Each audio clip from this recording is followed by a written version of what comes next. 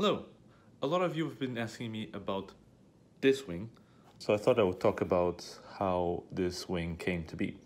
First of all, kudos to Jem from Drone Junkie for cutting this magnificent wing. And we've been using it on other projects that you might be seeing on Facebook and on Instagram. But I decided that I wanted to also try and make like a mini flying wing. And that's what you see there in the picture. So it has one ESC, which is a 12 amp ESC connected to a small brushless 400 kV motor and a 3-inch tri-blade prop. That ESC powers up the receiver, so that this wing only has a receiver. There's not stabilized in any way. And also powers up the two servos that you see in each side of the wing. Up front, there's a small little camera,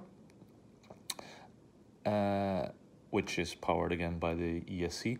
And what you can see is that underneath, on each side of the wing, there are connections for two 1S battery. So what I did is I put them in series, which means that when I plug in the first battery, nothing happens. And when I plug in the second battery on the other side of the wing, then it becomes a 2S battery. And I'm using TinyWhoop batteries, 255 milliamps. So these are the regular TinyWhoop batteries that you would find on any TinyWhoop, really. And I find that this has more than enough power for me to cruise around a little bit longer than a quad, so from 3 to 4 minutes, but it's an excellent flight. So rather than me just blabbing on, let's go take a look at the video. And don't worry, I'll do a build video of how I did this wing.